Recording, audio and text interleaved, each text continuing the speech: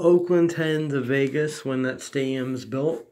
The Rays, I think, should get relocated to Montreal, or they're going to build a new stadium, which probably is going to be another fucking dome.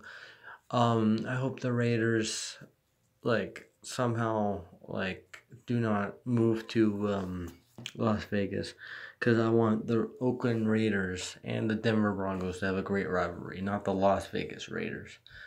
Um, the Rays, on the other hand, I hope they move to Montreal. I hate their team. They always own the Jays, especially in Tropicana. Sacramento Kings, same situation. A couple years ago they traded Cousins, and they're still trash. So I think they should move to Seattle and bring back the Supersonics. And this is more nostalgia feel. Bring back Montreal and bring back Seattle.